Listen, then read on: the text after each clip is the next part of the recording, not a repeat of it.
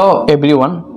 আজি এটা বিশেষ ভিডিও লৈ আইছো ভিডিওটো হৈছে ডিব্ৰুগড় ইউনিভাৰ্চিটিৰ আন্ডাৰত যিসকল ষ্টুডেন্টে B.tech কমপ্লিট কৰিম বুলি ভাবি আছিল তেওঁলোকৰ কাৰণে বহুত ভাল এটা খবৰ হয়তো নোটিফিকেশন এটা ওলাইছে আজি ইয়াতে চাব পাৰা notification B.tech admission notice for session 2022 and 2023 এই নোটিফিকেশনত কি আছে হবিহেক আমি এইটো ভিডিওত জনাই থাকিম তো যদি ভিডিওত নতুনকৈ আইছে চেনেলটো সাবস্ক্ৰাইব কৰি কিনে বেল আইকনখন টিপি অল কৰি দিব যাতে এনেকুৱা ধৰণৰ সকলো নোটিফিকেশন আপোনালোকে পাই থাকে তো এডমিশনৰ নোটিস যেটো আইছে 4 ইয়াৰ B.tech প্ৰগ্ৰামত কি আছে আমি এতিয়া হবিক নোটিসলৈ যাও তো নোটিসত আছে যে ইয়াতে আছে admission notice for 4 year B.tech programs approved by the AICTE তাৰ পিছত academic session 2022 and 23 যে online application are invited from eligible candidate both fresh and lateral entry candidate for admission to the following 4-year B.tech program at Dibrugarh University Institute of Engineering and Technology, Dibrugarh University for academic session 2022 and 23. ইয়াতে আছে যে আপোনালোকে B.techৰ যেটো 4-year program আইছে হেতু both fresh and lateral entry candidate সকলে apply কৰিব পাৰিব মানে 4-year যেটো fresh student first year student কৰিব এডমিশন কৰিব পাৰিব আৰু যিসকল ষ্টুডেন্টে পলিটেকনিক আৰু B.sc কমপ্লিট কৰি ৰাখিছে তেওঁলোকে লেটাৰেল এন্ট্ৰিৰ জৰিয়তে এইটো B.tech প্ৰগ্ৰাম এডমিশনত 3rd ইয়াৰত এডমিশন কৰিব পাৰিব তো কেনেকৈ এডমিশন হ'ব লেটাৰেল এন্ট্ৰি আৰু ফ্ৰেশ ক্যান্ডিডেটৰ সকলো এইটো ভিডিও জনাই থাকিম আপোনালোকে ভিডিওৰ শেষলৈকে চাই থাকিব আৰু এতিয়া আমি জানাম যে computer science engineering electronics and communication engineering mechanical engineering petroleum engineering এই চাৰিটা ডিপাৰ্টমেন্টতে আপোনালোকে এডমিশনটো কৰিব পাৰিব মাত্ৰ চাৰিটা ডিপাৰ্টমেন্টতে আপোনালোকে যদি পঢ়িবলৈ মন আছে তেন্তে এডমিশন কৰিব আৰু এতিয়া আহি যে এলিজিবিলিটি কি আছে candidate should have passed 10+2 examination with physics chemistry and mathematics except computer science and engineering and electronics and communication engineering for which chemistry is not mandatory মানে computer science and electronic and communication engineering কাৰণৰ কাৰণে chemistry টো থকাটো দৰকাৰ নহয় মানে যদি আপোনালোকৰ 10+2 যদি chemistry নাছিলে তেন্তে আপোনালোকে দুটা ডিপাৰ্টমেন্টতে আপোনালোকে এডমিশন কৰিব পাৰিব মানে computer science and engineering আৰু electronic and communication engineering আৰু বাকি ব্ৰক chemistry টো থাকিব লাগিব তাৰ পিছত আহিল যে or যদি pass minimum 3 year diploma examination with at least 45 mark আৰু 40% mark in case of the candidate reserve category যদি reserve category পৰা belong কৰে তেন্তে 40% হলে হ'ব আৰু general category পৰা belong কৰে 45% mark থাকিব লাগিব যদি ডিপ্লোমা কমপ্লিট কৰি থাকে 3 ইয়াৰ ডিপ্লোমা মানে পলিটেকনিক টো যদি কমপ্লিট কৰি থাকে তাৰ পিছত আহিল যে must have CW assam 2022 engineering or JW 2022 men's score আপোনালোকৰ ইয়াতে মেইন ইম্পৰ্টেন্ট কথাটো হল যে এডমিশনটো যেটো হ'ব আপোনালোকৰ ডাইৰেক্ট এন্ট্ৰি নহয় মেৰিট বেসিস নহয় যেটো CW combined entrance examination হয় যেটো অসমত CW ইঞ্জিনিয়াৰিংৰ কাৰণে আৰু JW মেইন যেটো হয় দুটা স্কোৰ চাই আপোনালোকৰ ডিব্ৰুগড় ইউনিভাৰ্চিটিত এডমিশন হ'ব ইয়াতে কোনো ধৰণৰ 10+2 মেৰিট নহয় 10+2 মাৰ্ক ইয়াতে কাউন্ট নকৰে আপোনালোকে CW যেটো মাৰ্ক কাউন্ট স্কোৰ কৰিব আৰু JW মেইনছত যেটো স্কোৰ হ'ব হেতু বেসিছত মেৰিট লিষ্ট হৈ কিনে আপোনালোকৰ এডমিশনটো হ'ব ইয়াতে আছে যে candidate must have citizen of India permanent resident certificate of Assam মানে PRC থাকিব লাগিব JW means থাকিব লাগিব candidate the candidate must not be above 20 years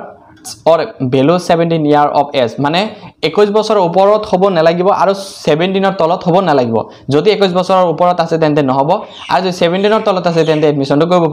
কৰিব নোৱাৰিব আৰু এটা আছে যে maximum as limit B.sc pass student is 22 ইয়াৰ যদি আপোনালোকে B.sc পাস কৰিছে যদি আপোনালোকৰ 22 ইয়াৰ হৈছে তেন্তে আপোনালোকে এডমিশনটো কৰিব পাৰিব কিন্তু বাকি ফ্ৰেশ ষ্টুডেন্ট সকলে 21 ৰ ওপৰত হলে এডমিশনটো কৰিব নোৱাৰিব এটো কনফিউজন আপোনালোকৰ দূৰ হৈ গল তাৰ পিছত the candidate must passes or a good moral character মানে ভাল ক্যাৰেক্টাৰ হল মানে যিসকল ভাল ক্যাৰেক্টাৰ লৈ যিকোনো ইউনিভাৰ্চিটিৰ পৰা পাস কৰিছে বা কলেজৰ পৰা পাস কৰিছে তেওঁলোকে ইয়াৰ পৰা এলিজিবিলিটি হ'ব the candidate must have be physically and mentally fit physically আৰু mentally fit হ'ব লাগিব আমি এতিয়া নেক্সট পেজলৈ আইছো এতিয়া আছে যে লেটাৰেল এন্ট্ৰি যিসকল ষ্টুডেন্টে B.sc পাস কৰিছে আৰু পলিটেকনিক পাস কৰিছে তেওঁলোকৰ এডমিশনটো কেনেকৈ হ'ব তেওঁলোকৰ এডমিশনটো হ'ব যে eligibility criteria for lateral entry for 3rd semester classes for a B.tech program mentioned above shall be as floors মানে তেওঁলোকৰ ফাৰ্স্ট ইয়াৰত এডমিশন নহয় তেওঁলোকৰ থাৰ্ড সেমিস্টাৰত হে এডমিশন হ'ব ফাৰ্স্ট সেমিস্টাৰত এডমিশন হয় যেহেতু তেওঁলোকে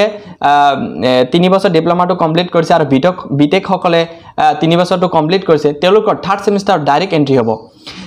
passes minimum 3 year diploma examination will be at least 45 mark 45 mark থাকিব লাগিব জেনারেল কোটাৰ কাৰণে আৰু যদি যিসকল ষ্টুডেন্টে ৰিজাৰ্ভ ক্যাটেগৰীত বিলং কৰে তেওঁলোকে 45% মাৰ্ক হলেই হৈ যাব any engineering and technology university পৰা branch of any branch for of engineering and technology যিকোনো ব্ৰাঞ্চৰ পৰা বা যিকোনো ইঞ্জিনিয়াৰিং কলেজৰ পৰা হৈ গলে হৈ যাব তাৰ পিছত আহিল যে অৰ B.sc পাছ সকলে কেনেকৈ ওলাইবে যে pass B.sc degree from recognised university as define as UGC যিসকল B.sc পাছ কৰিছে তেওঁলোকে UGC ৰ যেটো হেৰি হয় ইউনিভাৰ্সিটি হয় ৰিকগনাইজড ইউনিভাৰ্সিটিৰ পৰা যদি 45% মাৰ্ক থাকে তেন্তে তেওঁলোকে পাৰিব আৰু যিগুলা ৰিজাৰ্ভ ক্যাটেগৰী আছে 40% মাৰ্ক হলে হৈ যাব তো মই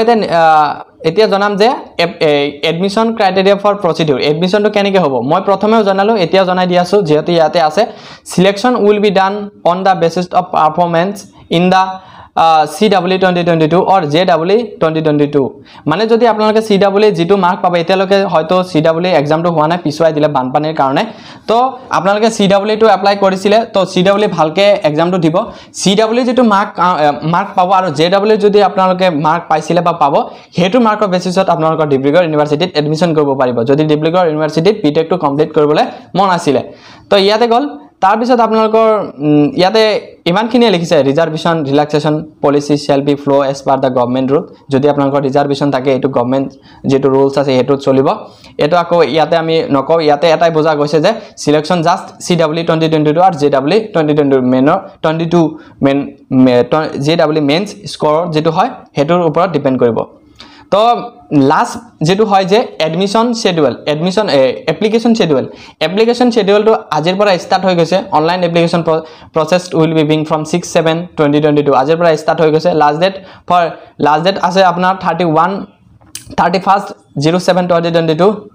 till 5 PM আপোনাৰ 5টা লৈকে থাকিব 31/07/2022 ডেট লৈকে তো আপোনালোকে বহুত সময় দিছে সোনকালে এপ্লাইটো কৰি লব আৰু অনলাইন CW 2022 or JW